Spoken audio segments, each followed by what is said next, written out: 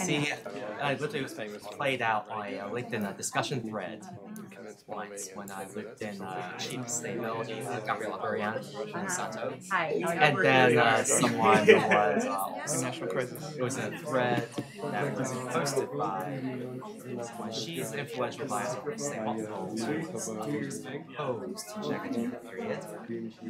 And then you can see, Florian, she extended an overture to that other lady, and they said, no thank you. Despite the fact she invited, yeah, and they just felt, wait, not a good look. They were both my colleagues, so it's like, not a good look here. That if you just outright rejected an opportunity to sit at the table. Yeah. Anyhow. Hi, welcome everyone. This is just a short pre-announcement. I'd like to invite everyone who's standing to come and have a seat with us. We want to encourage everyone to sort of get ready for the event to start. And there are some folks watching online. If you're watching online, we apologize for a slight delay in getting everyone down here in the room, and we'll be starting in just a few minutes, so bear with us. But please, if you're in the room, come join us up front, and let's let the people who are late arrivers fill in the back, and then we can make sure to get started. Not too much too late. No, thanks. I'm not, but keep an eye on that. That's cool. A lot of metrics on diets. A lot of metrics on things like diets. Many of the statuses aren't even created. No, that's true. Or they'll tell us, where they are treated. Had like a Lapierre on great. How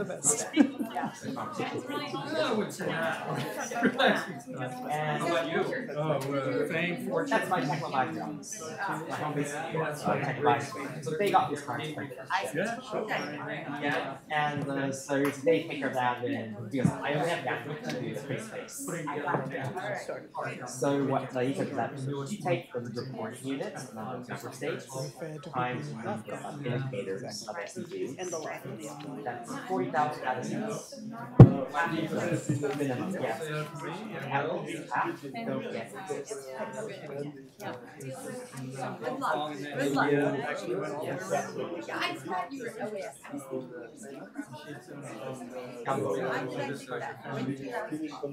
I've never been there. Yes. Yes. Yes.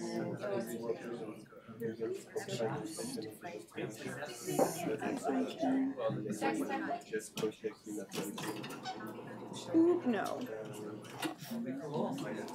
There we go. Oops. I'm so sorry. I'm just trying to turn this computer off. It's not the one that's delayed with UNIS. Okay. Let's try this.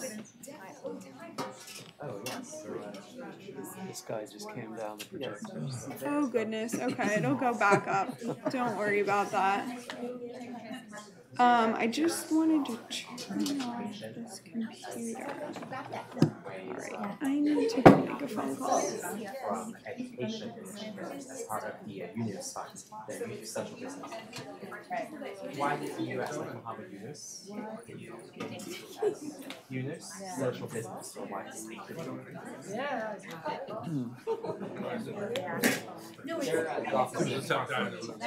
they have an affiliate in Washington.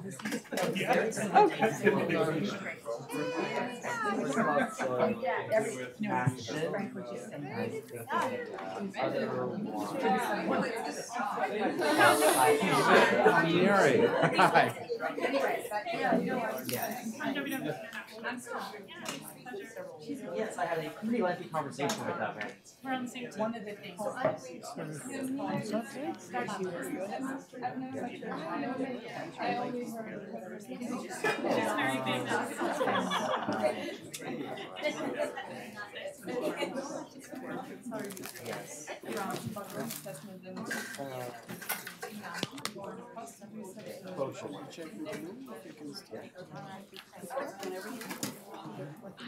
Start whenever you're on. I think it's on. For people to sit down. Hi, good afternoon. all of you could take your seats, please. Yes.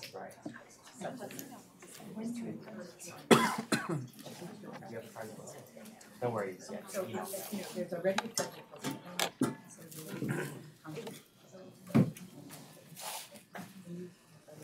Thank you, and welcome to this second speaker series event which FAO and EcoAgriculture co-host. So we are seeing the after effects of a 3-day weekend. So I guess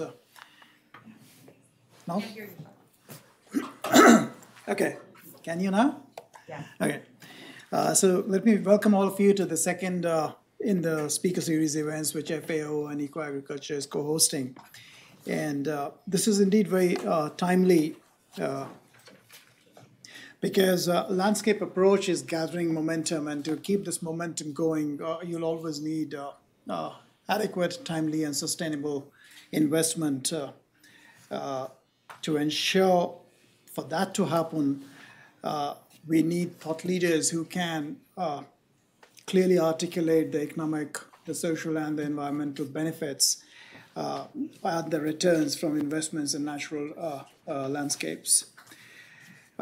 We have a panel of distinguished speakers today who will help us understand issues around the need for investment and the models which are out there in the open.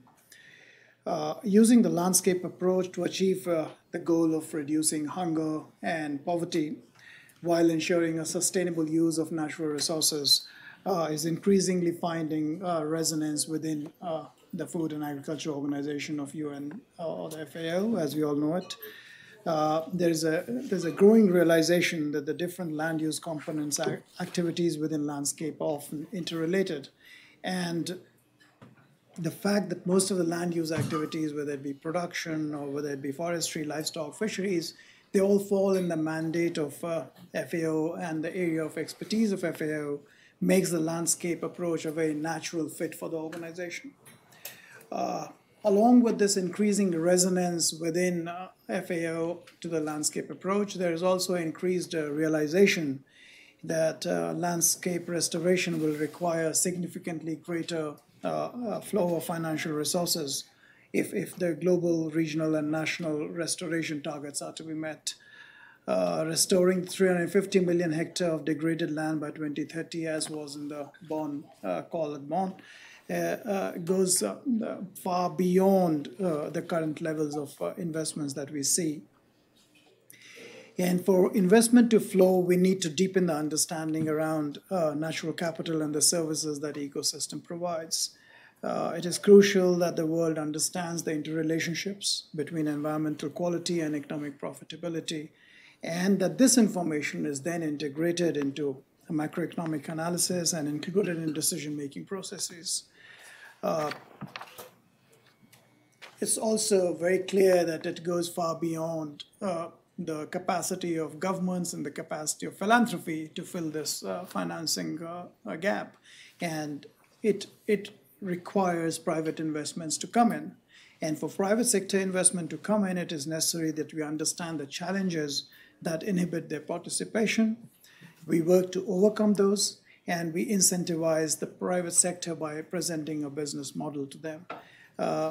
Unless you do that, unless you present a business model, it will be extremely tough to get the private sector to really start financing or investing in this arena. So what are we at FAO doing about all this? So when I was putting my thoughts on paper, just one question came to me, is that are we really landscape ready at FAO? And my short answer is no, but we are getting there, and we are getting there, taking huge strides. Since 2015, a significant amount of FAO support to restoration has been provided by the Forest and Landscape Restoration Mechanism, which has included a sustainable financing of landscape restoration. So I'll just give you a brief peek into the activities that are happening there. Publication of a discussion paper on sustainable financing for forest and landscape restoration, along with a policymakers guide and a key message infographic. Study carried out in partnership with EcoAgriculture on local financing mechanism for forest and landscape restoration. Creation of a new community of practice on local financing for forest and landscape restoration, with first knowledge sharing forum and webinar planned later in this year. Work on cost-benefit analysis of different types of landscape restoration. This is, I think, is an extremely important area of work given the lack of data and information which exists all around. FAO has been collaborating closely with UNCCD Global Mechanism and establishment of the Land Degradation Neutrality Fund. Development of value chain related to landscape management and restoration and country level. The list goes on, but I think it's best if I stop here, because we do have from FAO, which we didn't know earlier, but today we came to know that we do have from FAO Christopher Bessier, who leads FAO's FLR mechanism, and he was in DC for the meeting which starts at IFC tomorrow, so he's agreed to be with us here today. So all questions in and around FAO's work on this, in and around landscape approach, in and around financing. We will have him join us for the Q&A at the end of the panel discussion. And so I will stop here and give the floor to Sarah to take the proceedings forward, introduce our guests, and get on with it. Thank you.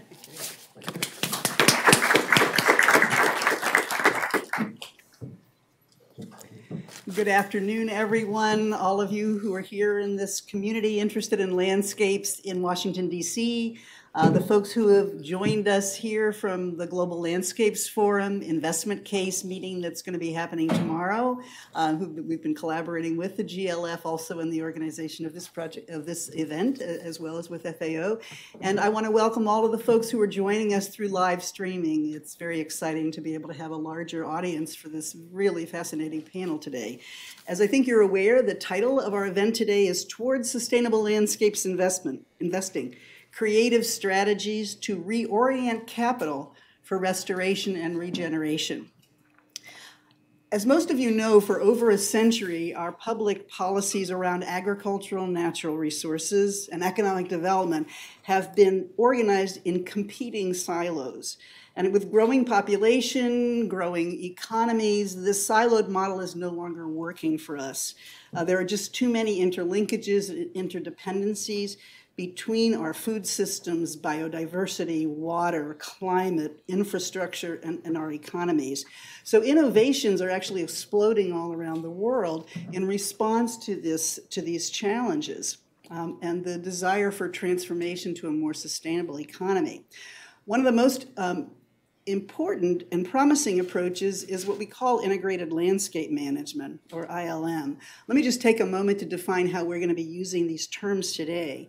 When we use the term landscape, we're referring to a place, a socio-ecological system with natural and human-modified ecosystems, which is influenced by its own distinct history, economy, ecology, and cultural life. An example for those of you who live nearby would be the whole Chesapeake Bay watershed with its myriad fishing, farming, recreation, tourism, urban, water, industry, and cultural values for many different stakeholders. Integrated landscape management is the term we use of managing a landscape that involves collaboration among its multiple stakeholders with the purpose of achieving sustainable landscapes. These platforms may vary in terms of the governance structure, their size, their scope of action, the number and type of stakeholders that are involved. They vary in terms of the depth of cooperation, some of them being just simple information sharing and others having very complex governance systems and more legalized models of decision making. Integrated landscape investments are designed to generate economic, environmental, and social benefits.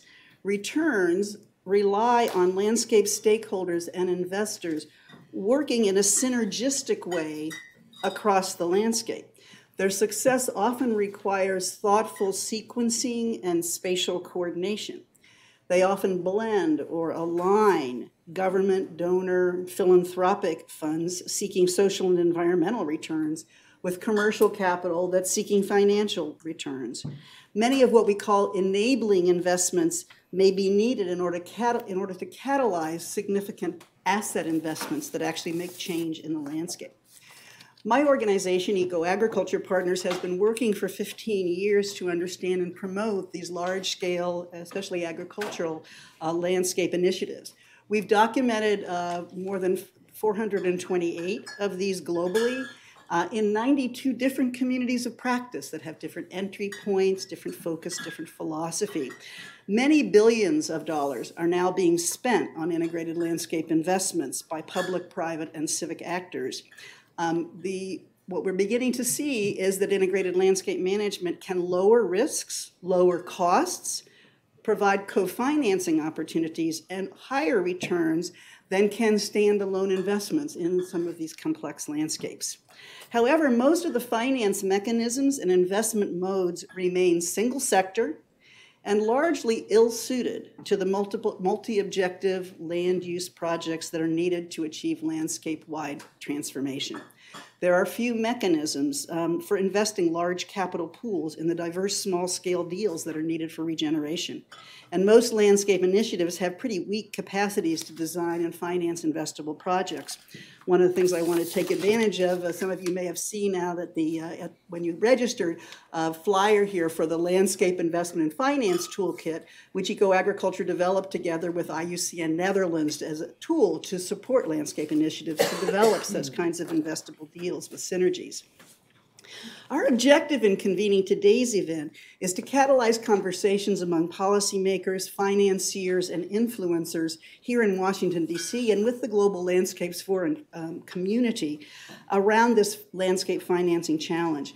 We'll be discussing some core questions like, what is the state of investment in in sustainable landscapes? What are the biggest barriers to increased coordinated investment? What are the most effective financial innovations that are emerging? So to speak about these issues, I would like to invite our very distinguished panelists, greatly appreciate joining us today.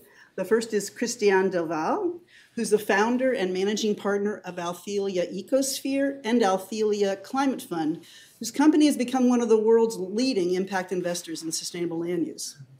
Then we will have Kari Cohen, who's the director of the Conservation Innovations Team of the United States Department of Agriculture, Natural Resources Conservation Service, who leads the agency's environmental markets and conservation finance activities.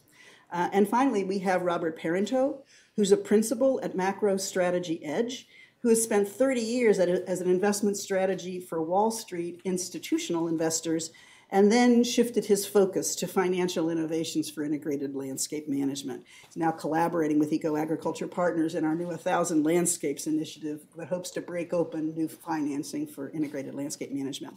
Each of the speakers will spend about 8 or 10 minutes introducing their innovative finance work and the lessons that they've drawn from that, and then we'll have a discussion among all of you. And there's also an opportunity for those of you who are in the live streaming to send us, I think, some written questions that you may have, and we'll make an effort to include those as well. And I'll count on my colleagues in the back there to notify me when there are questions like that. Any questions before we begin? Okay, let me start then with you, Christian. Thank you, Sarah. Can everyone hear me okay? I'm not used to not having a microphone stuck in front of my nose. So it's a magic. I'm sure it's very loud. We can hear you, but we can't see you. Well, that's definitely the best part. You can stand up if you'd like. Anybody who's comfortable standing up. Okay. So I thought when you asked me to join the panel, Sarah, I was flattered and excited, and I'm glad it worked out that I could. But I thought back about those conversations we had, which were really good. But upon reflection, I sort of thought, God, I must have sounded so cynical because to you on the phone. And I think that, if you spend long enough in the coalface, but particularly in, structuring investment cases for this space, it's easy to become cynical. But I when I put my head down on my pillow at night, I do let the positivity soak back in. So since I just came back from holiday, I'm going to try to start on a positive tip. But I apologize in advance if I get a little bit too, grizzled and grumpy. But I think it's important that we all keep our eye on reality, because at the end of the day, when people operating in the space of sustainable landscapes, ILM, whatever we're calling it, there's a fantastic list in your paper, Sarah. Generally, people want to roll out someone to speak for the private sector, and there are about 4 or 5 of us, sadly, that get the call a lot. And whilst we're flattered, it is still a relatively lonely space. And why is that? I mean, after all, we know that the full value of nature of full value of nature to global GDP is somewhere between 75 and 125 trillion. That's on par with global GDP itself. And we know how much from recent studies, but they come out every year, every month of every year, how much of our GDP is at risk if we fail to make our 1.5 degree targets or even our 2 degree targets. And the difference between 2 degrees and 3 degrees is enormous. So it's striking that we have such a small group of actors, you know, in the room when we're talking about the business case for making investments into integrated landscape management. Nevertheless, we're delighted and proud and happy to be one of those actors in the room. So maybe if I just tell the room a little bit about Althelia, for those of you who don't know about us. We were set up back in 2011, myself and another gentleman by the name of Sylvain Goupy, coming out of BNP Paribas Investment Banking. We set Althelia up really as a new type of impact investment platform that would focus really on the nexus, I like to call it, between, on the one hand, protection and conservation, and on the other hand, sustainable production systems. Now, we didn't hatch that egg on day one. We actually, back in the formative days of our business model, 2009, 10, and 11, still believed in the power and the aspiration of the global community writ large to launch, if you will, a UNFCCC-led system that was going to... Sorry? Acronym? Sorry, United Nations Framework Convention on Climate Change. Yeah, I'll only say that once. Because it only merits being said once, because frankly, not a single tree has been, you know, has remained standing due to the UNFCCC framework, and I say that with love. Nevertheless, in those heady days, we believed that a system sort of Kyoto Protocol-esque or EU ETS-esque, European Emissions Trading System-esque, could pave the way for creating an incentive-based approach to generating sustainable outcomes in the forest space. But as we know, it didn't happen. That's why we're all sat here and still talking about this.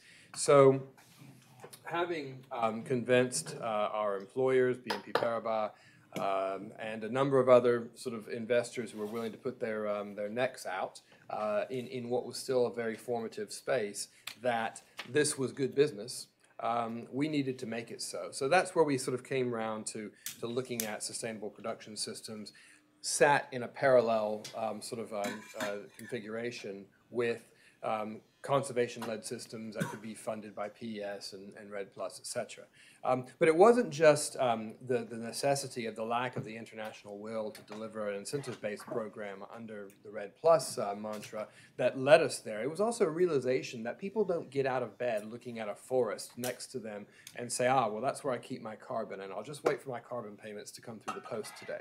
No, I mean, you know, we know that the expansion of the agricultural frontier and sort of kind of balkanized mosaic type deforestation is all generally led by economic or motivated by economic means, and it's the human will to an aspiration to improve the lot that is kind of driving it. So we felt like we needed to come up with an investment model that was relevant to the actors on the ground who were involved in conversion of land, degradation of land, and 99% of them aren't doing it out of sinister motivation. They're doing it because they need to make, you know, ends meet. So that's where we sort of came back to focusing on how do we improve productivity, how do we improve quality of agricultural production, particularly in the global south where soils and inputs can be quite lacking. How do we improve social situations on the ground, security of land tenure, and so forth as part of an investment model that will then on the back end generate certainly economic improvement for the people that we're dealing with, have business relationships with, will generate financial returns for investors, but also meaningful and quantifiable social impacts around biodiversity conservation, and of course, very importantly, impacts quantifiable and robust emission reduction units, or at least a viable carbon accounting framework. I've got 1 minute left. So that was coming out of the Althelia, coming out of that journey. That was the Althelia business model. Maybe in the Q&A I can get into talking a little bit about how one or two of our investments work. But I will say that the last kind of opening comment I'll make is when we attended the session that the GLF held in London, which was meant to be the precursor to tomorrow's session, it was all about how do we build the talking points around the business case for investing in sustainable landscapes. And there was a lot of, I suppose, momentum at the top and amongst the organizers to talk about launching a new asset class. And I, as well as other sort of participants, really push back against this, because the fact of the matter is natural capital is not a new asset class. It's a very old asset class, and perhaps it's the oldest asset class in the world. I mean, it's been the efforts to convert natural capital into financial capital that have gotten us to this point where we are today. And you know, the hundreds of billions that's invested into timber, into agriculture across the developed and developing world, that's done so without a sustainability lens. So all we're trying to do is to improve an existing asset class so that it can continue to produce human benefit for our generation as we grow older, but also for generations in the future. It's not a new asset class, it's the oldest asset class, but we've been doing it wrong for the last 1,000 years. It's time to get it right. Thank you very much, Christian. Without any delay, let me go ahead and ask Kari to give us a perspective from the U.S. situation. Great, thank you. Again, my name is Kari Cohen. I work at the U.S. Department of Agriculture. Great to be here today. We always love to talk to new audiences and you know, get our message out to new faces. And it's great to be a faceless bureaucrat and between these two sophisticated financial gurus. So please raise your hand real quick if you've heard of NRCS before. Oh, that's good.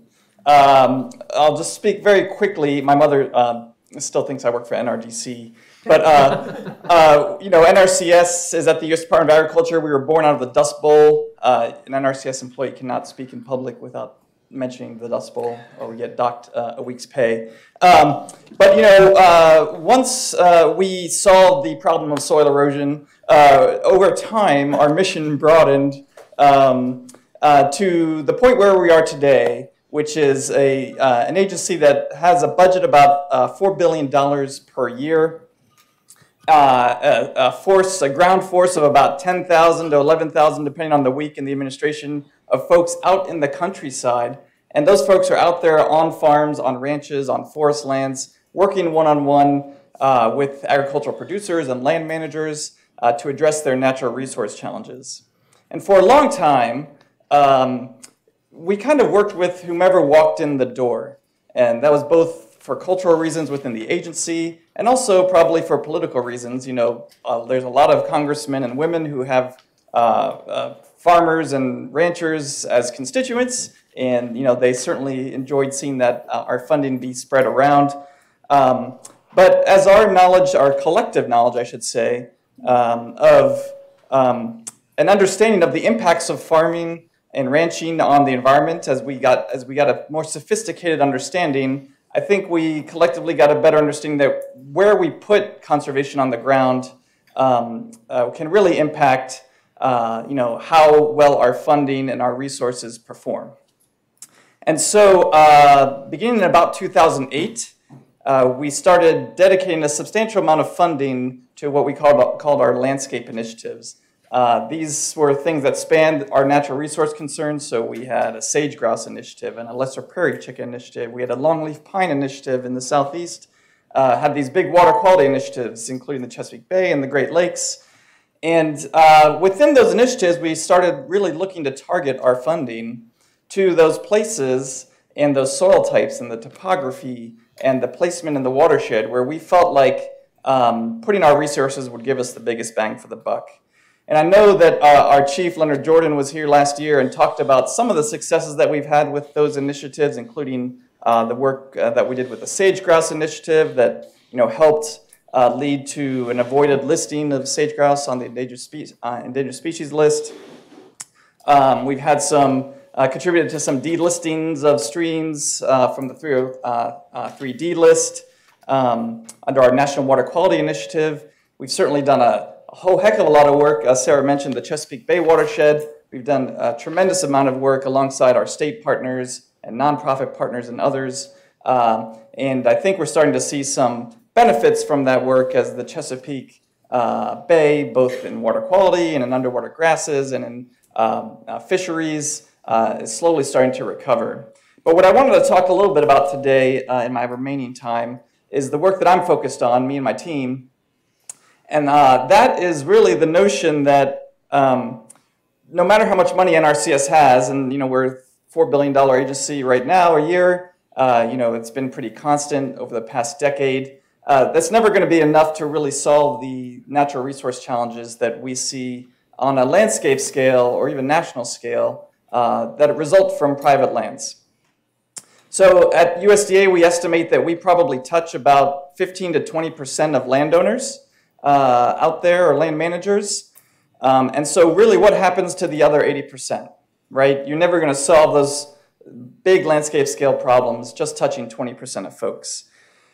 And so, my other panelists here and Sarah mentioned, there's a real drive to find other funding sources that can grow the pie to bring more funding. And in our case, we're really more interested in bringing more funding to private lands conservation.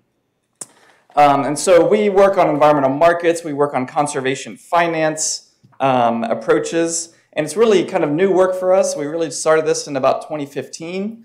And why is NRCS in this ballgame? And there's really just a handful of us at NRCS that are doing this. Almost everybody else is dedicated to the hard work that it takes to get that $3 billion to $4 billion into the hands of our producers out there.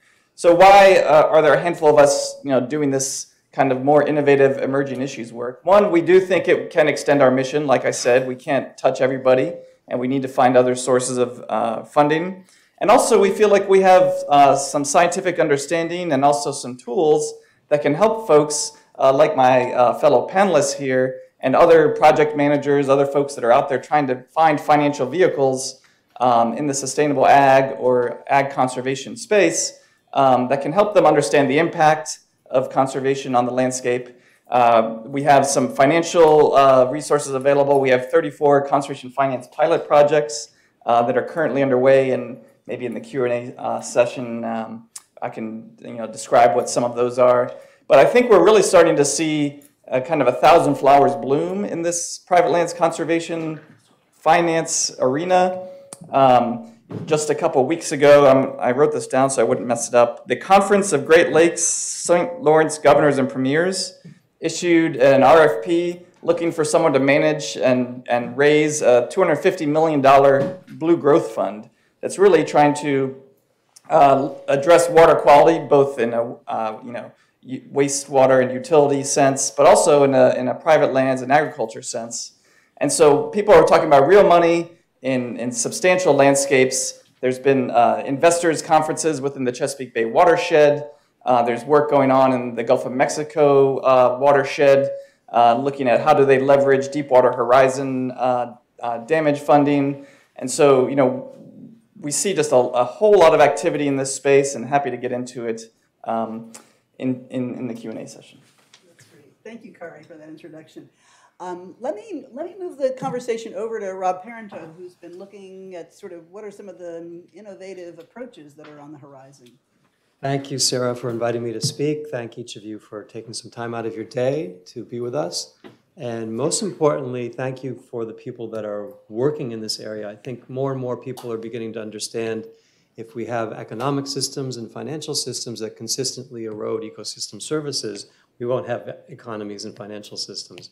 And I suspect a lot of the clues that we're going to find to reorient our economy along more regenerative lines are going to come out of these integrated landscape management experiments. So I think this is very valuable work, and I value each of you that are doing it. I want to talk about two challenges that I think are recurring themes when you talk with people that are working in this area, and some possible solutions. The first one is the size impediment. If we're going to talk about bringing large flows of finance, institutional money, pension fund money, sovereign wealth fund money into financing this area, we have to be thinking bigger. We have to be able to deliver larger projects. Now, why is this the case? When you look at what an institutional investor like Althelia has to go through in order to make a decision about committing funds to particular projects, there's a number of very expensive and time-involved steps that have to go on. you have to do what's called due diligence as an investor. You have a fiduciary, usually you have a fiduciary responsibility to the people whose money that you're managing. And that means you're going to go out and look at all the assumptions, kick the tires, meet the people behind the project to make sure not only is it real, in other words, there's not fraud going on, but in fact, these are feasible projects. There's a good chance that they will be successful, and you need to get very familiar with all the risks around the project. What could make this thing fail, and be sure there's ways of mitigating that risk, or at least you're willing to accept that risk given the returns that you think will be available from that project, whether they're financial returns or ecological or social returns. So due diligence is one of the more time-intensive and costly parts. You won't be likely to do that work if it's only $1 million deal, but if it's a $10 million deal, you might be more willing to take that time, make that expense. There's a transaction cost in each of these deals. They just don't magically fall out of the sky. There's a lot of negotiation that has to go on. There's a lot of lawyers that have to be paid to make these things happen. And so, again, these are things that tend to lead to the need for higher size deals. And then there's a monitoring cost. After you've made the investment, you still have to go out and hopefully they're reporting quarterly or semi-annually or annually to you in terms of their ability to achieve the milestones, the outcomes that they're promising. And again, someone has to be familiar enough with the project to ask the right questions, to know whether the outcomes are matching the expectations along the way. And often there's a requirement of being able to think, to fly by the seat of your pants. Things come up that you never anticipated. And often you have to be like an armchair quarterback to a lot of these projects along the way. It can be a very hands-on, intensive thing where you're bringing your contacts to the table to help them solve different problems that they didn't even anticipate they were going to run into. So these three things are impediments at the current, that contribute to the impediment of size currently. So what are some possible solutions? Well, I'm going to discuss three of them. I think in general, though, when we're talking about integrated landscape management, we need to also be thinking about integrated finance. And the simplest way to think about this is the sequencing of investments has to be appropriate for the ecosystems that we're dealing with in these landscapes. So if you want to design interventions to deal with coastal issues, you probably need to be thinking about interventions in the agricultural systems upstream from that. If you want to get the interventions right in the agricultural area, you need to be thinking about interventions to do first in the watershed. And then to get the watershed interventions correct, you probably need to do the forest interventions first. So there's a sequencing issue that needs to be addressed in this integrated finance that needs to go along with the ILM. There's also a complementarity. Apart from the engineering or ecosystem element to it, we need to think about how these different interventions may be synergistic. If we get the right interventions on the forest, we may improve the return prospects or reduce the risk prospects in financial terms for the things downstream from there. So it may make it more attractive for investors to get into watershed investments if we get the forest investments right. So there's a complementary piece to this.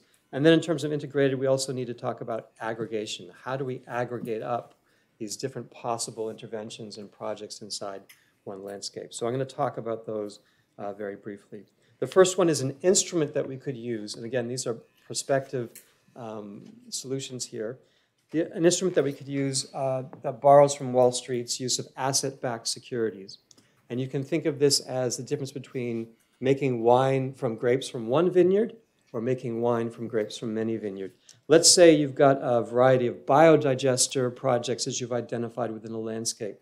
There's a lot of agricultural waste being generated by palm oil plants or something like that. And each one is about $1 million investment. You're going to have a hard time attracting big money to that $1 million investment.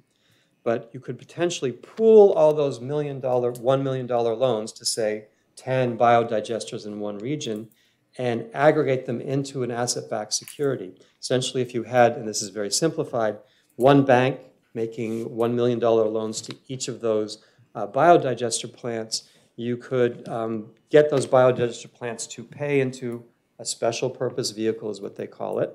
So they're making their quarterly payments into that special purpose vehicle. And then that special purpose vehicle can take that money and pay it out in any form or fashion it wishes to investors. So usually the way they do this is they have a higher risk segment and a lower risk segment. So you might find people that are more interested in the economic, social, ecological benefits in a lower risk tranche, and you might find the more risk-preferring investors like hedge funds and so forth getting interested in the higher risk tranche of these asset-backed securities. So here's one way to roll up all these investments into a size using this one instrument that could be more available to the pension funds, university endowments, and so forth. So that's one approach. A second approach, how many of you have IRAs and 401ks? Good. You might make it through retirement then. And how many of you use mutual funds inside those IRAs? And yeah. So most of us have some familiarity with this. A way to think about aggregating up investments in a landscape is to create something similar to a mutual fund. If you have a balanced fund or a multi-asset fund in your portfolio, this would help make more sense of it. And what we're talking about here is there'll be a variety of different kinds of instruments used inside a landscape. Some of them will be leases, some of them may be loans, some of them may be long-term purchasing agreements, like the power purchasing agreements. Some of them may be green bonds or other types of debt. Some of them may be equity positions. And what you're looking for is a diversification, not only across different kinds of projects like composting facilities, agroecology projects, and biodigestion projects getting financed, but across all these different kinds of instruments that will have different return and risk profiles and also different correlations in their returns over time. So one of the fundamental tenets of modern portfolio theory is you want a diversified portfolio. You want to diversify the risk across the portfolio.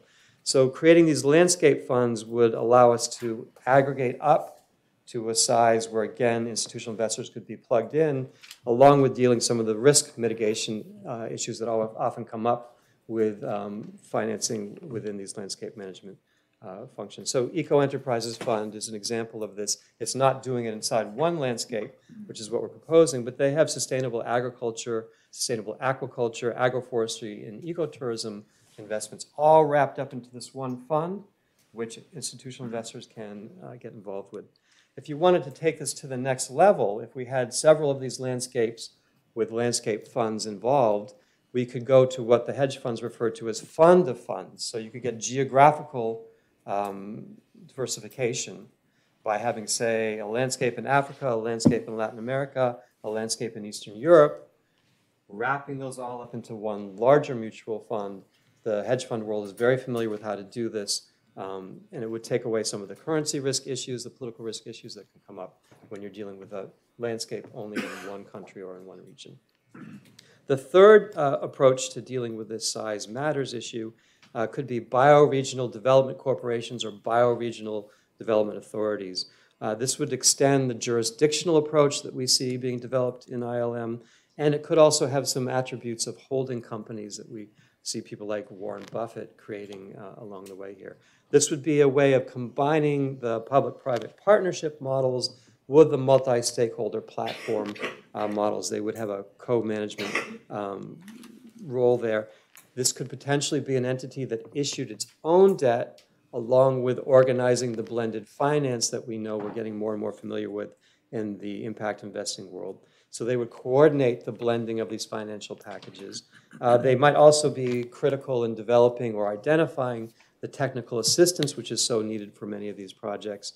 And they could be also central in deploying the funds that are raised to the different projects, which is a technical form managerially.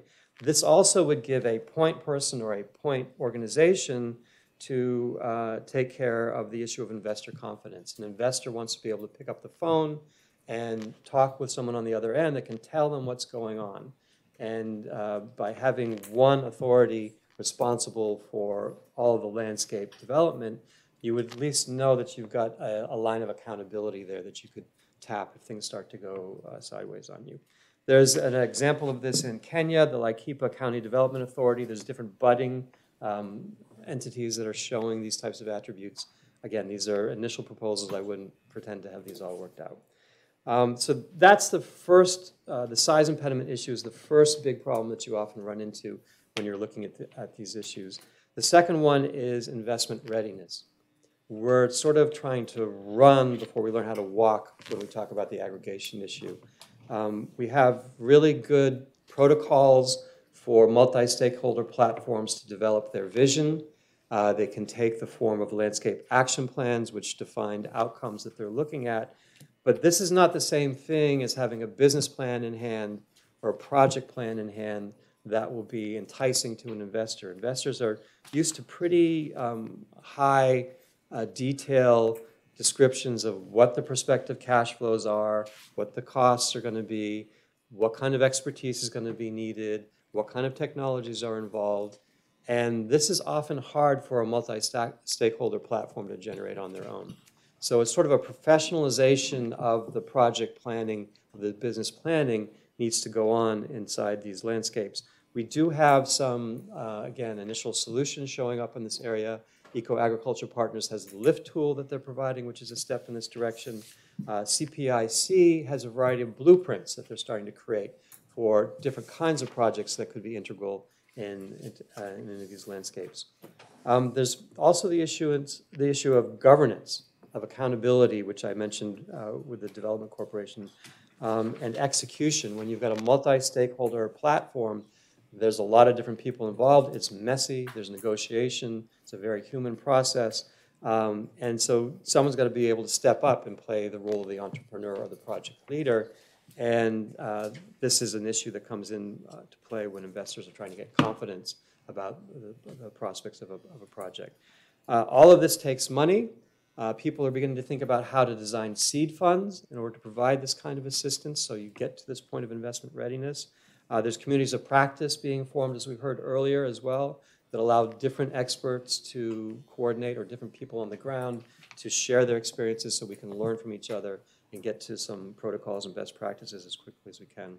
So again, these are preliminary ideas about how to deal with two of the big challenges that we find on the integrated landscape management front, the size impediment and the investment readiness. And I welcome your ideas and your efforts to develop these even further. Thank you. Thank you very much, Rob. I'd like to ask a couple of follow-up questions of you all before we bring the rest of the group in. Kristen, can you, there were two things that I wanted to ask you. The first one, for those who are not familiar with Althelia, can you just very briefly tell us the size of the fund, the size of the typical deals that you deal with, and about how many of them you all are managing now? First, and then I have a follow-up. I can, and I'm sorry, I meant to do that, and I got carried away. 10 minutes goes fast. So we have about 11 investments, to which we've committed 100 million euros, 101 million euros to be precise. I mentioned that we were operating at the nexus between sustainable production and protection or conservation. And to put some numbers behind that, we have collectively across the portfolio just about 2.1 million hectares under improved protection, and that's combined and working in synergy with just under 40,000 hectares of land under sustainable production. And in most cases, that is going to be, for instance, my favorite case study that I'm using right now here in DC is our investment at Tambopata, which is in Madre de Dios, Peru. We've invested to roll out just about 2,000 hectares of cocoa-based sustainable agroforestry systems, which are certified to being organic and fair trade, in the buffer zone of 2 national parks. And by doing that, you can really make the RED programs, which are up and running under a voluntary RED domain, maximize their effectiveness. And it's not just because of the payments. It's because, well, you were talking about it, and it's in your very good paper that you provided us in advance of the panel. When you have these off-farm healthy ecosystems, be they watersheds, rivers, forests, etc., it helps you when you're trying to achieve those productivity improvements. So we didn't combine the protection with the production by accident. We did it because it makes good business sense. Why, if it's such a good idea, why weren't other funders coming in to fund it? What made it hard? What makes it hard for investors to do the kind of deal you did in Peru? Well, again, you said it in your short paper, the 4 or 5 pager, where you really introduced the concept of ILM, which I'm so annoyed that I haven't had that in my pocket for the last 5 years, because, I mean, I was reading it and I'm just making tick marks all over it, because I'm like, yep, yep, yep. So I agreed with just about every word of it. You know, with the sort of the rise of neoliberal capitalism, and sorry for politically loaded terms, but that's what it is, you focus your investment on the farm. So if you want to grow food, you invest in the farm, and by definition, you ignore the surrounding landscape areas. And I'm afraid we're still dealing with a legacy of, and very much a healthy legacy of that mindset. So investors who want to invest in agriculture are used to going to a TIMO, so for forestry, a TIMO, a timber fund, and they invest in a plantation of eucalyptus in Chile or in California or wherever, and that's it. They're not going to understand. Because what Harvard MBAs teach is that, you know, this is good business, invest in the farm. So you're just fighting a lot of perceptions and so forth. And I think it's also the key, maybe the answer to your question is the variable is time. So over an X year period of time, of course, all of these things that we all know about it being good financial sense to take the view of healthier landscapes, et cetera, all that does manifest, and it can be recognized over time. But we live in a world of quarterly returns, and even the pension funds who you would think of anybody in the world who's going to be patient and then be interested in patient capital and long-term performance would be them, because they've got to perform for the people in 35 years. They're still interested in quarterly returns. So I think that we're going to have limited success if we apply all of our work to making this asset class recognizable and investable by mainstream institutional investors. Yes, we have to do that, but we also have to do the harder job, perhaps, of making them understand what it is the hell we're talking about. Because it's going to have to be a meeting. And that can be done by policy to a large extent. We're seeing a lot of positive stuff right now with ocean plastics, and we need that desperately. If we don't get the policy signals, then we're not going to be able to do it on our own. Equally, the transparency, new technologies of blockchain and so forth can allow consumers who are more and more getting interested in traceability and transparency and understanding what that supply chain looks like. We need to work really hard to advance that dialogue too, because where policymakers fail, consumers can pick up the slack. Thank you very much. Kari, let me ask you to give us an example of one of these places that you've been working, one of these landscape programs, where it really made a shift in terms of attracting new private sector investment, other forms of investment to the landscape challenge in those places. Can you give us an example of how it worked and what kind of actors were involved in it and why you think it was successful? I don't think there's a really good example yet. Okay.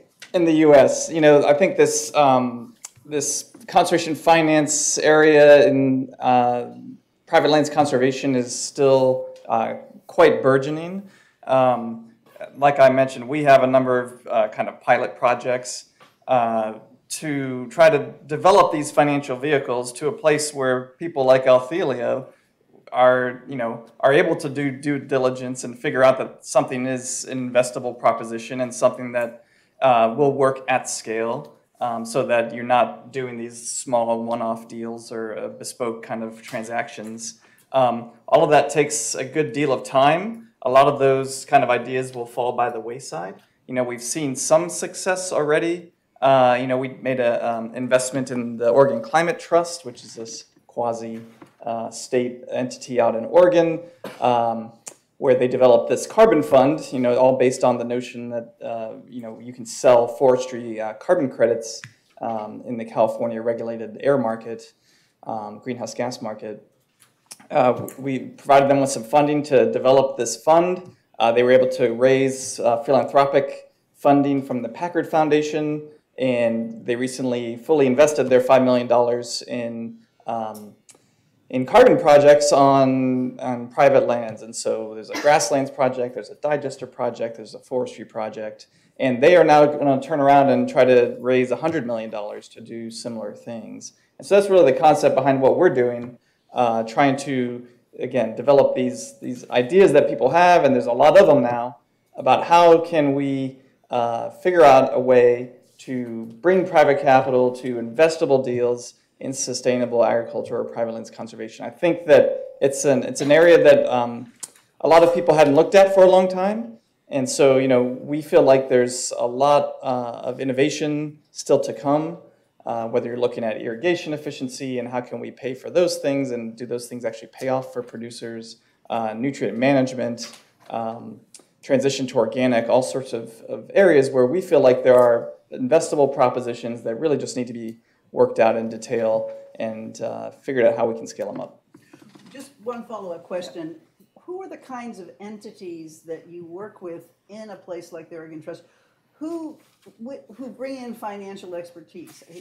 Are these volunteers doing pro bono work for you, or is it people that figure out, are they in quasi-governmental organizations and have where's the financial expertise coming? Who's working with the people in all these different organizations? That's a great question. So, there's a growing number of firms that are interested in conservation finance, actually investment firms. So we worked with people like Farmland LP, Dirt Capital. These are firms that are actually raising vast amounts of institutional capital in service of, doing or investing in sustainable agriculture. There's this really where the gap exists, as far as we can tell, is between the institutional finance and investable projects, right? When you are talking about private lands conservation, you're talking about working on field by field, farm by farm, ranch by ranch, and as Rob was saying, the transaction costs can be really substantial. And so, that is one of the real barriers, another of the real barriers that we see, and that takes real expertise, right? The financial piece is really important, but also how to translate the financial piece into on-the-ground conservation in a way that provides returns to investors is a really unique skill and something I think that we need to see a lot more of. Thanks. So Rob, you spent all those years on Wall Street, and now you're learning and innovating around all of this landscape work. If we as a community want to communicate with the Wall Street folks, and obviously some of them aren't going to care, but for the ones who care, are there a few key things you think we need to be able to provide for them? How can we be most influential with them? It is a separate world, and learning how to talk to Wall Street, even getting their attention itself is tricky. There's a whole layer of financial literacy. If you think about it, you don't really learn about finance unless you go get an MBA in finance or you have a rich uncle that teaches you how all these things work. But the language of finance, you need to get familiar with, the different instruments you need to get familiar with. And a lot of the conservation groups, they're just beginning to step down this learning curve. So I don't think there are mechanisms yet to really build that financial literacy. I know individual organizations are taking some steps in that direction, but that's missing not only at the convener level, but also at the landscape level. How do we talk to these multi-stakeholder platforms in a way that they can begin to grasp some of the financial principles and the financial mechanisms that they might be able to use? Most of them are used to pretty elementary financial systems. Like there's a loan shark in town and they charge you 40% on their loans, and that's all that they've known. Or there's circles of families that may have a lending pool and you can draw from that every so often. So there's a lot of work to be done there.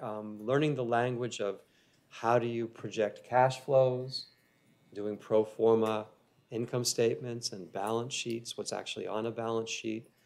You have to start with some elementary accounting understanding. That's the language of finance, and getting familiar with what different kinds of financiers are looking for. A commercial bank will look for something different than an institutional investor. So getting familiar with what you could call their intake process. What do they need to see before they're even willing to talk to you? And again, getting that foot in the door is often the hardest thing.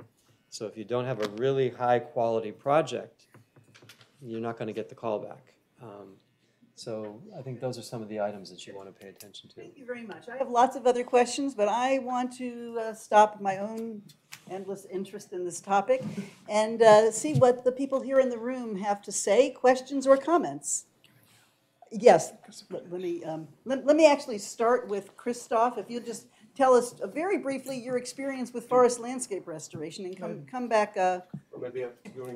Okay, as we do it, if there's any other questions, he's been involved in this initiative. So I'm seeing you, sir. Please, if you could identify your name and the organization you're with before you give your question. And remember that we need to have you with the microphone so that the folks on the live stream can hear. Thank you.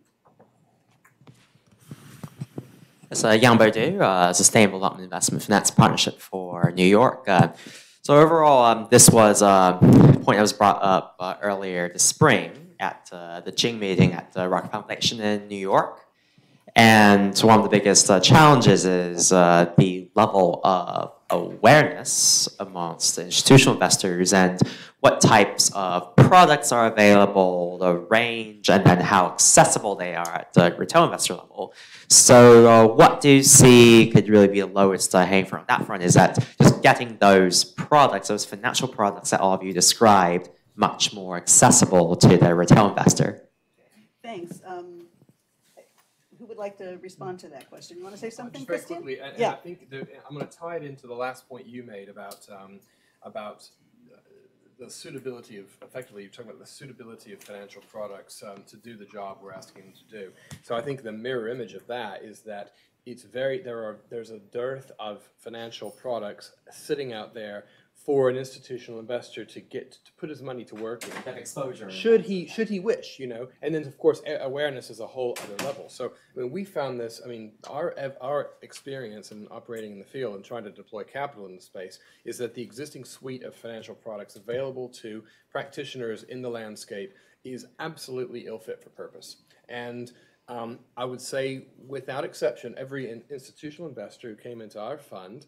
And they are private and public, so people like BNP Paribas, AXA investment managers, etc. on the private side, but also on the public side, FMO, the Dutch Development Agency. None of them had an awareness or a recognition of this as an asset class. Again, my earlier comment, I said it's not a new asset class. They understood how to do it the old-fashioned way, but they didn't understand how to look at the relationship between risk and return, and that where the return was going to come from when you inserted that sustainability lens. So we've had to develop our portfolio in a vacuum, basically, and all of the landscape activities that we're doing, I'm not saying that in a disparaging way, we are operating in a landscape, I think, but we've had to effectively it's like Lego bricks. We've had to come with our own Lego set and build that. It wasn't there. And your question is a good one, because the answer to it is something we need to all coalesce around if we're going to move to the next level. Because I've often said if Althelia does really well and generates 10 or 12% or whatever it might do, for its investors, happy days, that's a wonderful story. But if we don't have other people following in our bow wake, or we are not able to go out and replicate that, then it was an anecdote. So yeah, I'm with you in hoping to find the answer to that very soon. Rob, did you want to add anything to that? Was part of your question about how to get retail investors involved in this space? Yeah, so make I think very accessible Right. to retail investors. Let's say you have Right. a 401k or mutual fund, and you just want some exposure Right. to this new integrated land management asset class. So I would suggest there's the beginnings of a model. Many more people are involved with ESG mutual funds and ETFs. Acronym. Ecological, social, and governance related funds. So there was a criteria along with traditional financial return and risk that come into determining what investments are in those funds. And an ETF is an exchange traded fund. It's like a mutual fund, except you can trade it at any point in the day. Mutual fund, you can only trade at the end of the day. That's very simplistic. So we've got a couple things going on. ESGs for ESG related mutual funds for the retail investor. We have this whole field of impact investing opening up for more institutional investors. PTIs included for pensions. Right. Yeah. Right. And there are some firms, and it's still very early on, trying to figure out ways to tap into the retail investment area. It's economically targeted investments, by the way. Yeah. Thank yeah.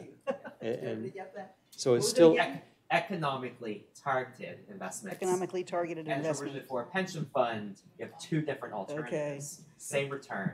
You are permitted to go with the one that has additional benefits in addition to financial return. Okay, thank you very much. Sarah, all right, I should just say that because maybe it's interesting to you, we can talk later, but one of the things we are working on for 2019. Please use the mic. Oh, I thought I was, sorry. One of the things that we are working on for 2018 and 19 is for lack of a better word, an aggregator structure that would pave the way for larger institutionals to come in, because Robert was absolutely right. You know, if it's too fine a scale, even if the business model looks great, it's not going to work. So that's something we're working on now. Yeah, too granular, that's been the most common Absolutely. feedback I got Yeah. from the big pension funds and others. Yeah. That, So feeders and aggregators is something we think the market needs, and we're on the development side of that at the moment.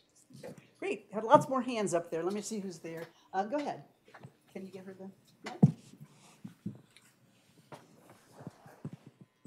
My name is Jerry Hush. I'm a consultant to the UN system, and I've been working on issues of integration in a variety of sectors, not only in agroecology. Actually, I'm quite new to this one. I've been mostly in global public health issues and climate change adaptation, which are all intimately connected. And I'm sitting here listening, and I must admit, I think one of the key issues that I'm hearing is almost why isn't there more of a tipping point? Why isn't there increased engagement by populations around the world around these issues?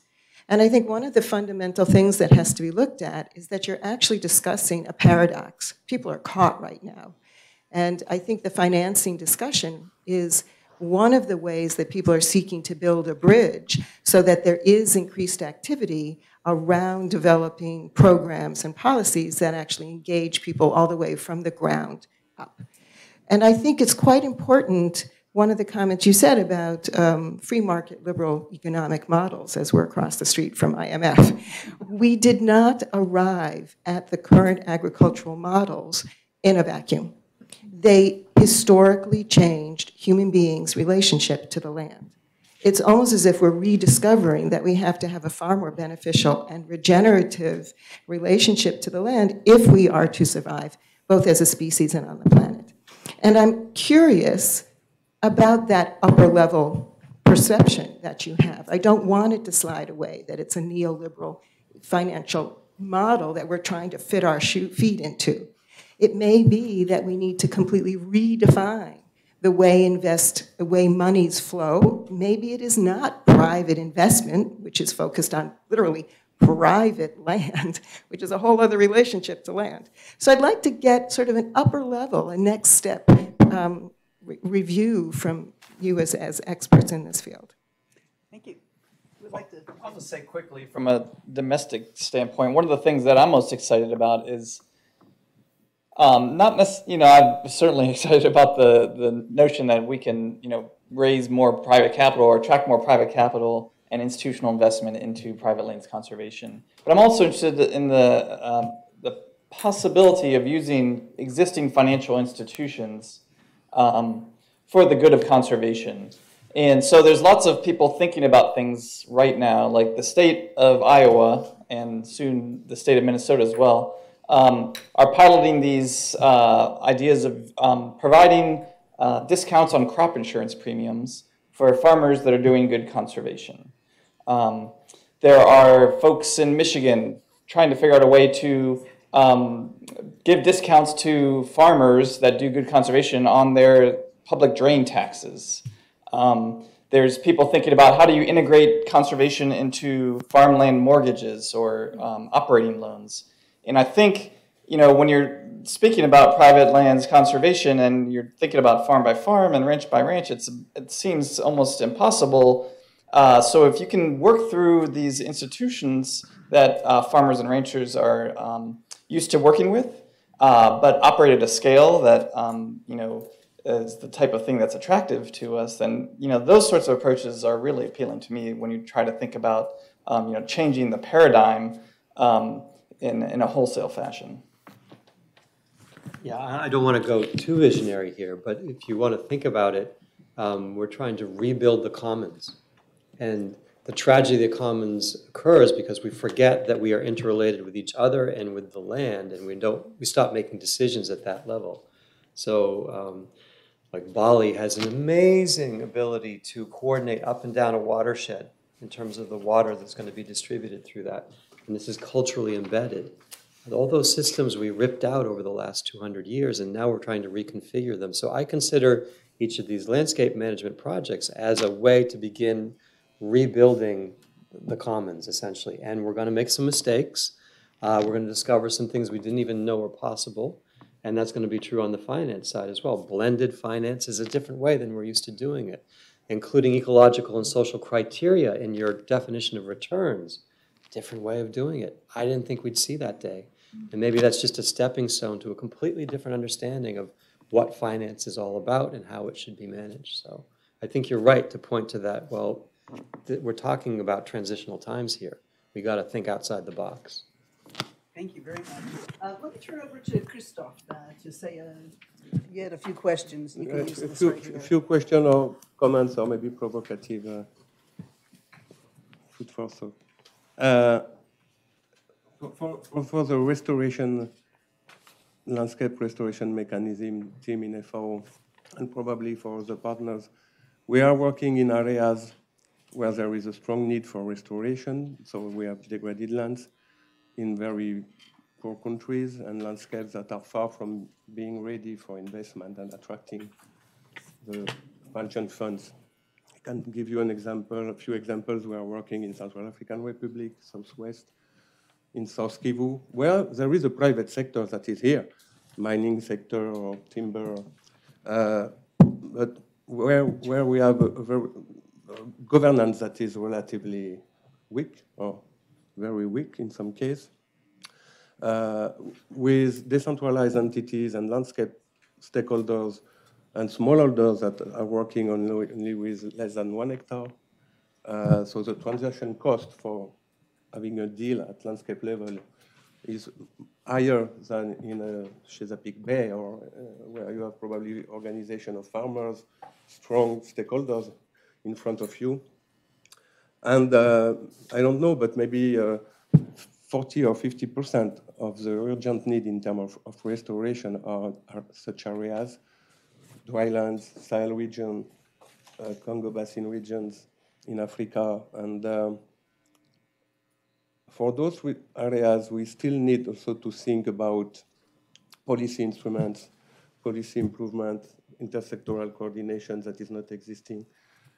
Before expecting to attract private sector, we need to create the condition for having this risk a bit more acceptable. Even for the impact funds, there is a Moringa and Altelia, you have only few deals in those countries. You are working more in area with less risk. So what kind of support on financing issue, what kind of finance we need to continue to bring, even if it's domestic of public finance, we need to continue to work also on those instruments for such areas. And I will be happy to have your comment on, in terms of risk, in terms of how you manage the risk, maybe, and even in the impact funds such as Altelia, what is the level of risk that is not acceptable for you? What is the minimum set of conditions or indicators we need to have before expecting to attract you in areas where you are not coming if you have not a partner that can prepare the ground for you.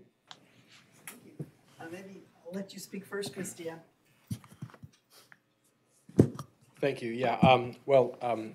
Certainly you mentioned partners. So we are looking for a credible partner who we think can be in it with us for the long haul and is wanting to go on that journey, because the fact of the matter is none of our existing investments have been invested by us as is or off the shelf. So we put significant effort into structuring each and every one of them. And in order to do that successfully, we needed to be confident that the partner or partners in some cases had the competency and the ethics and the governance to be able to collaborate with us. And having a panoply of public and private investors, some of whom are very high profile, like the European Investment Bank, et cetera, meant that we needed to always strive for the highest possible metrics when looking at things like governance, et cetera. And in operating in challenging landscapes, that's even, you know, a bigger deal, right?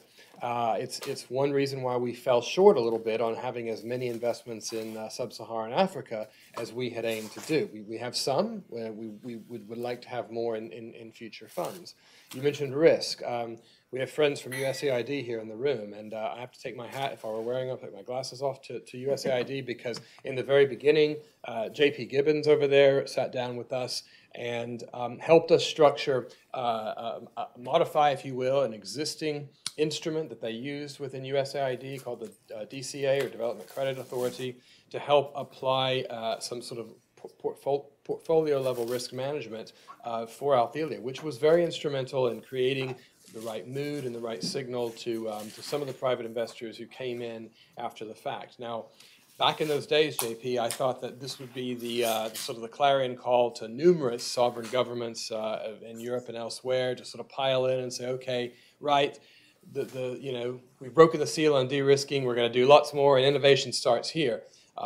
We did another DCA with you for our Oceans Fund, and the sad fact is we have not seen a lot of DFIs lining up to replicate the good work that USAID has done. And I think that's, if there's a challenge coming out of my comments, I mean, we need to create these incentives. We can do them by working with consumers who are looking for traceability and sustainability, and that's what our sister company Ecosphere Plus is doing a great job on the PES, the Payment for Ecosystem Services, and the carbon, and indeed the certified commodities. But we need the pull from policymakers, which, you know, with the shining example of USAID, we haven't necessarily had as much as we like. And that leaves your question about risk only partially answered right now. It means that we have to find the right type of investor who's got an allocation for that, and that means it could be an insurance company who's got, you know, 0.5% or 1% of their portfolio into high risk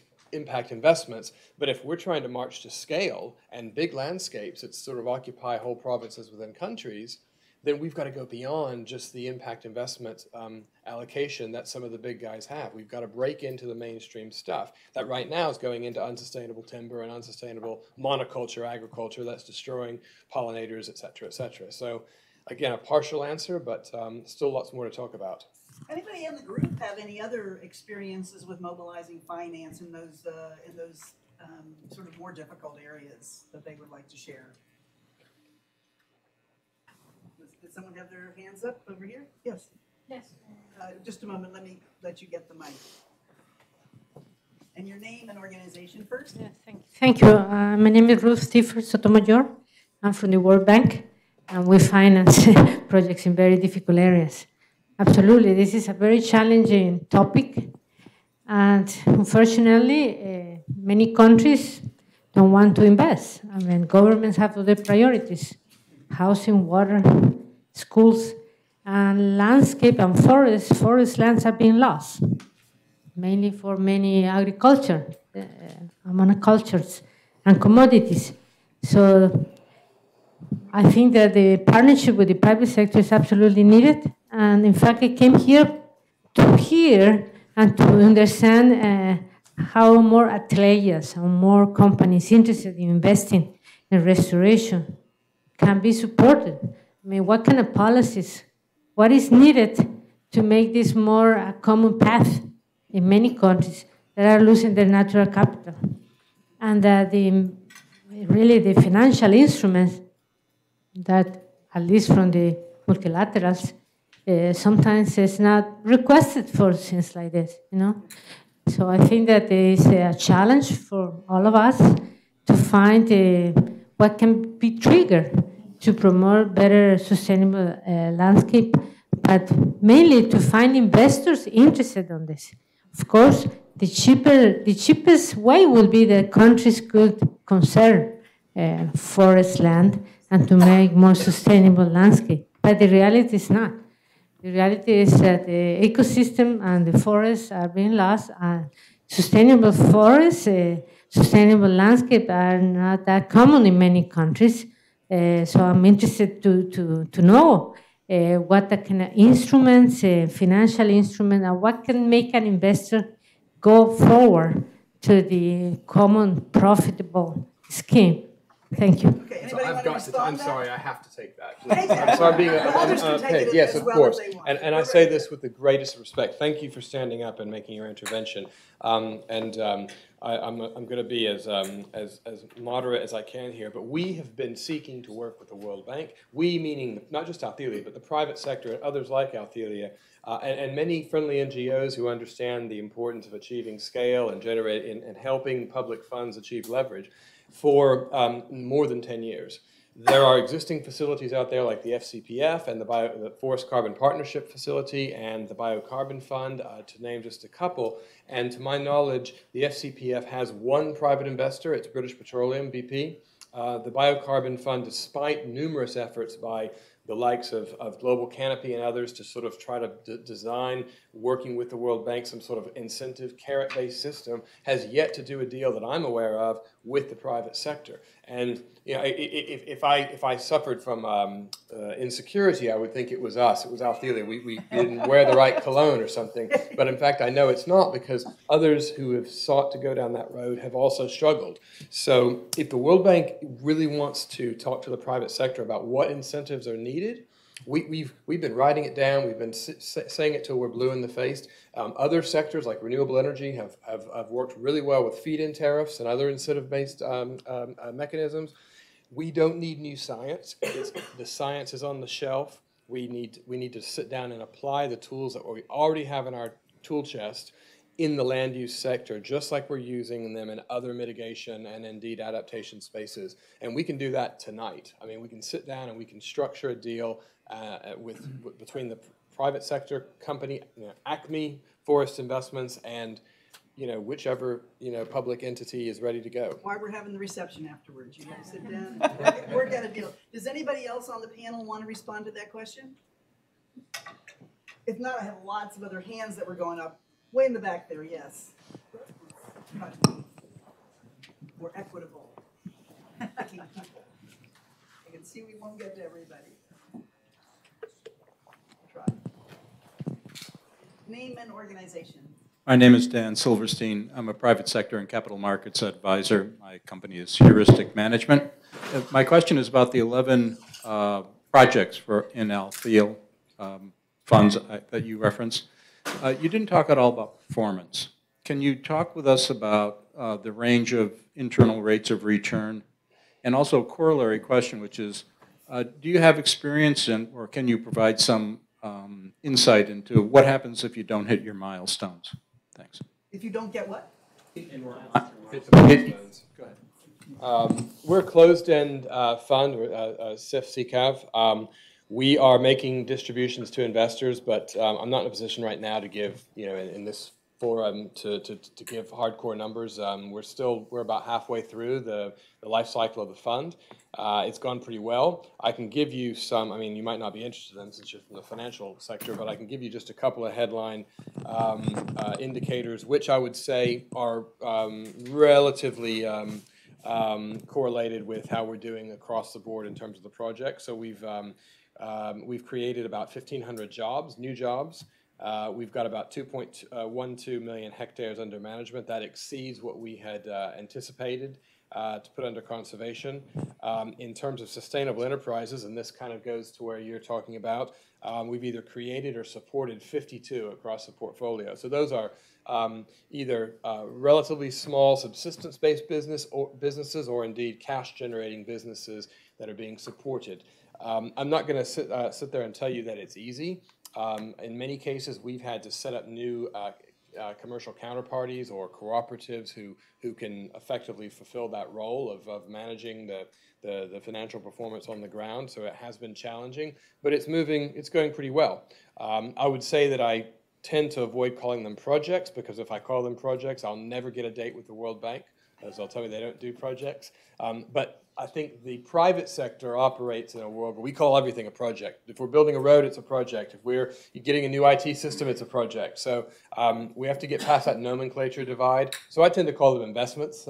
But in any event, yeah, I'm sorry if that's not as in-depth an answer as you were looking for. But we had targeted something that was market-based commercial, and by that I kind of think of something, you know, in the 5 to 10% range, and I think by the time Althelia is finished, we'll be in the range we want it to be. Can you clarify 5 to 10% what you mean? Is it annually? Is it over the life of the project? Just clarify what you mean by life of the investment. Life of the investment, yeah. Over the life of the investment. Yeah.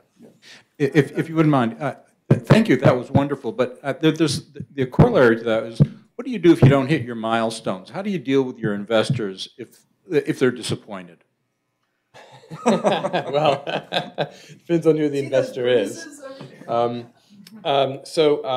USAID helped us a lot with that because on day one we had the DCA, so we have a portfolio level guarantee. If it was a complete and utter catastrophe, we have some downside visibility. We don't anticipate having to use the guarantee, so we're pretty happy about that, but not as happy as JP. Yeah, it's a good question. I mean, I think, you know, we have about 14 investors. They understood from the very beginning what they were signing up to and that they were very much operating in a new space. We have sought to deal with risk management also in the way investments are structured. That means sometimes coming in certainly with diversified returns, so we'll have productive activities that are sitting next to some new markets like carbon or payment for ecosystem services, but equally having partners on the ground who are providers of public finance that can meet some of the early stage bills that would be very awkward for an investor. Nevertheless, the final answer to that is that the investors are equity investors, and they're taking the risk. We do operate on a debt-based model, and so that's helps a little bit. But it is there's a reason why Althelia is not a $5 billion hedge fund. Because we're still in the early stages, we're in the infancy stages of this, and the truth is, it still needs a plethora or a panoply, a variety of risk management tools. One of which is policy support, and that's why I was keen to have a conversation with people like the World Bank. Great. I'm just going to actually let Christoph make a brief comment, and then I'm going to ask each of you to 1 minute. Give us any last final messages, comments, things you want to say to the group. No, more then maybe it's not a comment, it's also a question for the panelists. From my perspective, we need to have long-term investment and capital in the landscape issues. And a lot of capital is short-term oriented and how you see this issue? What is a good period for and the term of the capital we need? Is it 60 years, 20 years? For Althelia, I assume that you have a vision in terms of long-term investment or short-term. Can you give us your vision on the capital that is needed? Because short-term capital maybe is not good for landscape and agriculture investments. Agreed with you, yeah. I'm going to let you, if anybody can very briefly respond to that, and then we'll go, maybe you can incorporate that into your last comments. Anybody want to particularly comment on the well, Althelia itself is an 8 to 10 year closed-end fund. We, again, set it up in 2011. If I could go back in time, I think it would have a longer tenor to it. And I can back that up with the fact that the funds that we're working on now, for instance, Land Degradation Neutrality Fund, which will launch, Morova has purchased a stake in Althelia. Althelia will be managing the LDN fund later this year. That's a 15-year fund. And we think that's a nice length of time because, as you said, it's not necessarily appropriate to rush some of these transformative outcomes because you really put them in jeopardy. So you have to coach investors to get to that sort of appetite level. Anything you want to say something about that, Rob? I'd just say maybe there's an example from the petroleum divestment campaigns and forcing institutional investors to think about, okay, what if they can't access those reserves because of changes in policy over the long run? So it's not just quarterly earnings of these companies, but it's the long-run strategy and the depletion of natural capital that's being put on the table. This may show up in more and more non-renewable resources as the institutional investor is forced to think about the strategic issue. That's all I'd say on that point. Okay. Well, let me just ask you, for each of you, any last message? Many of these people are going into the Global Landscapes Forum. What should they be doing, talking about? What should they be going home and doing? What should they be asking themselves about? Kurt, you want to start? Yeah, sure. From my perspective, conservation finance has a very broad definition, and that's, finding financial resources for conservation, in our case, private lands conservation. We don't feel like there's any silver bullet here. That's why we're working on all sorts of different things: environmental markets, payments for ecosystem services. We have supply chain work, trying to figure out how to get consumers and corporations to pay for sustainable farming practices, in addition to conservation finance work and institutional finance work. And so, I think this is a really exciting time, but as Rob said, it's hard to really run until you've walked. And I think we are just really at the very beginning stages of building up the cadre of expertise of people and firms and understanding and being able to measure the impact that all these,